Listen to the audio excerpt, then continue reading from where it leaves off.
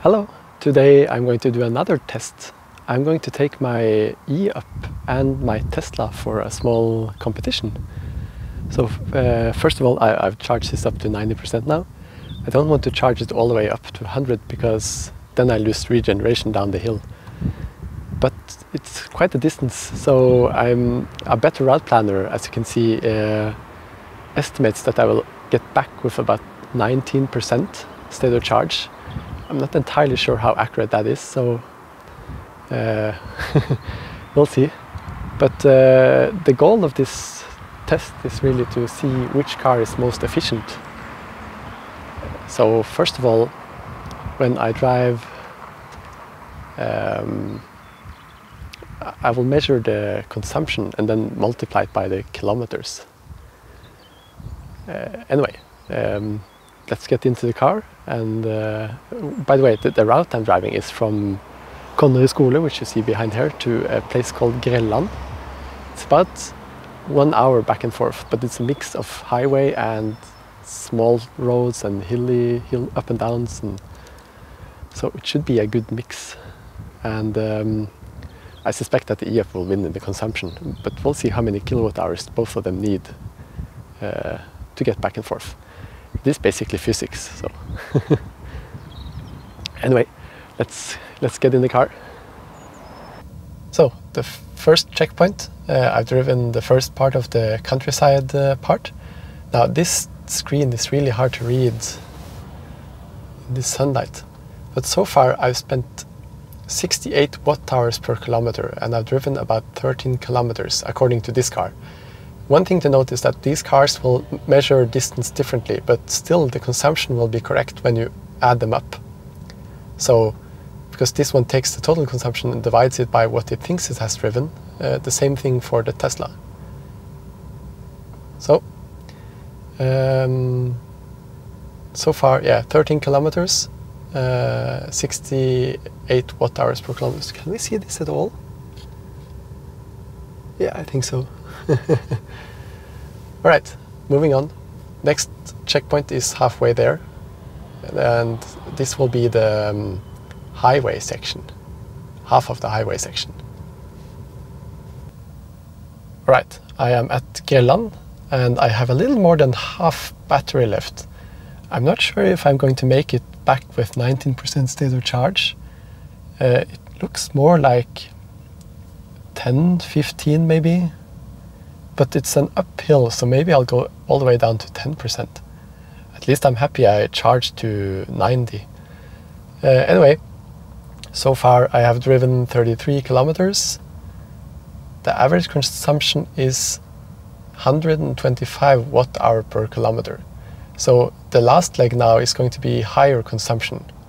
Hopefully I'll make it back.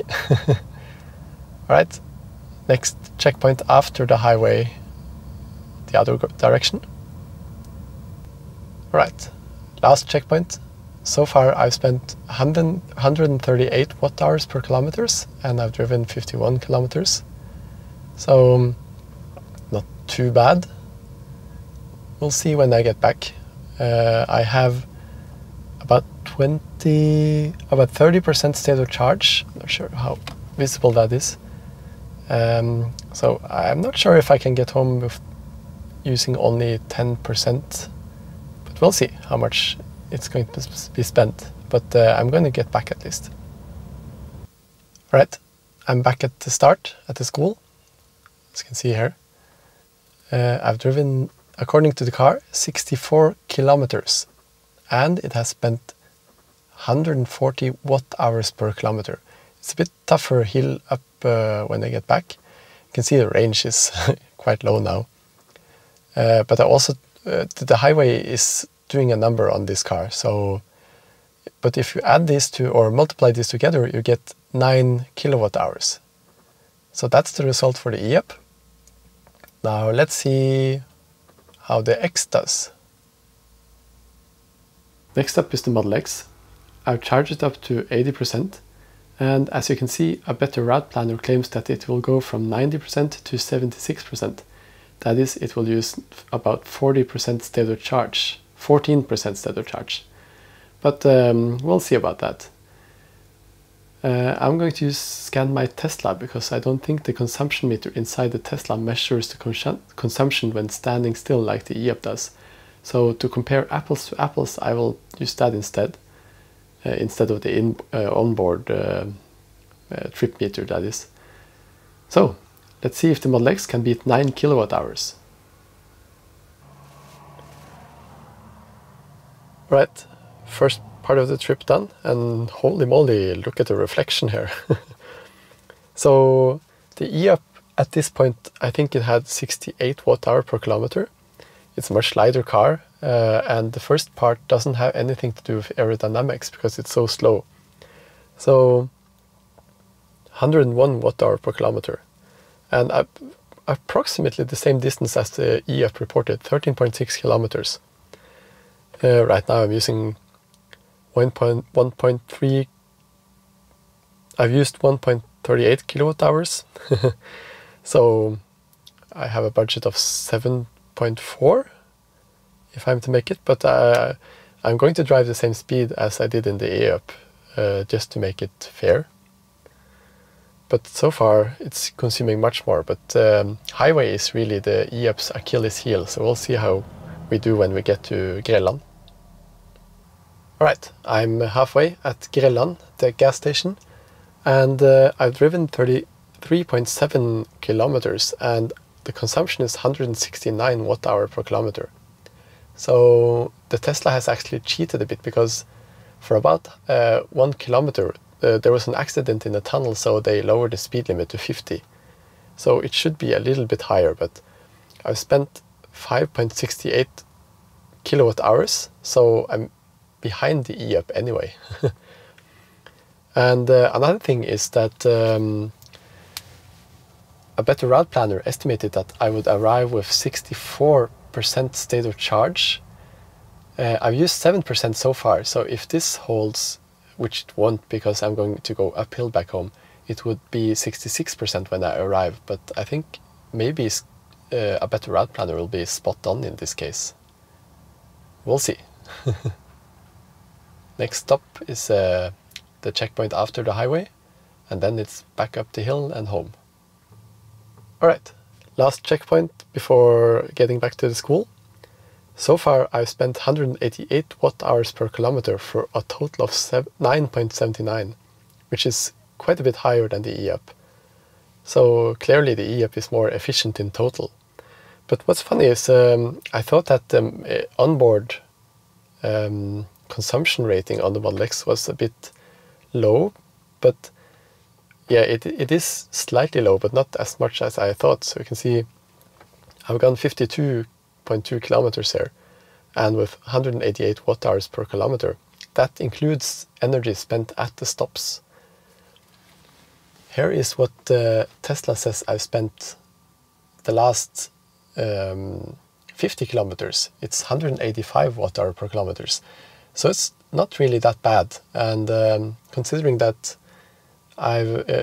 since it doesn't count when I stop, that should be quite accurate actually. Also, on the way back I drove a bit faster through that tunnel where the accident was, so I shouldn't to compensate a bit for the accident and the 50 kilometers per hour. Anyway, 52 kilometers so far, 188 watt-hour per kilometer, and now it's up to 9.8. So you can see it's counting spending energy when I'm standing still. Alright, I'm back at the school, and let's see the result. So the Model X did 202 watt-hour per kilometer. That means, well, it's driven 65.7 kilometers, which gives a total consumption of 13.3 kilowatt hours. And it's funny, going up the hill back home is more energy intensive than going fast on the highway with this car. There was also a couple of instances where I kind of forgot I was in a test and hit the watt pedal a bit too hard. It's so easy in this car.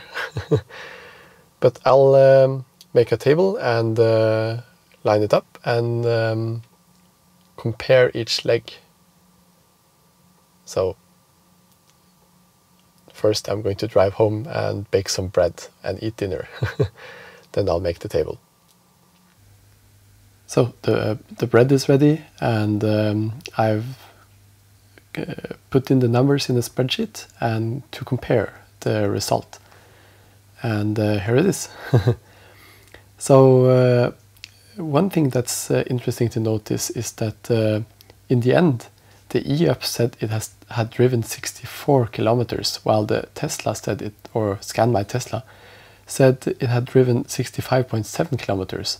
So that's a slight difference, but it's not as big as I expected.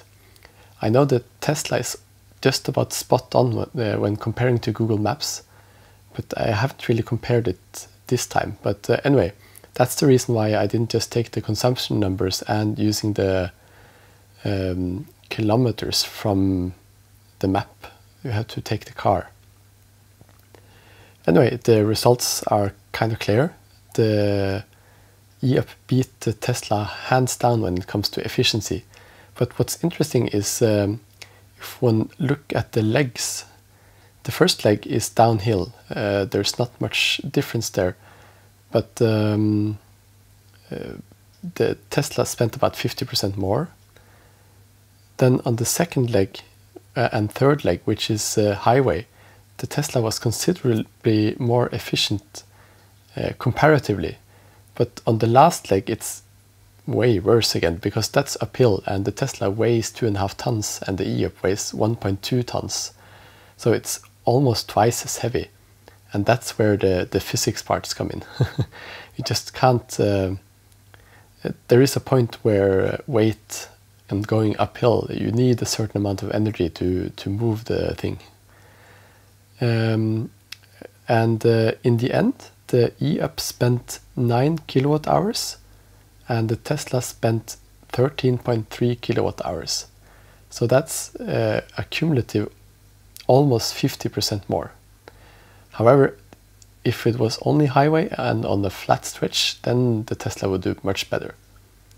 So I guess that's it for today. So until next time, bye bye.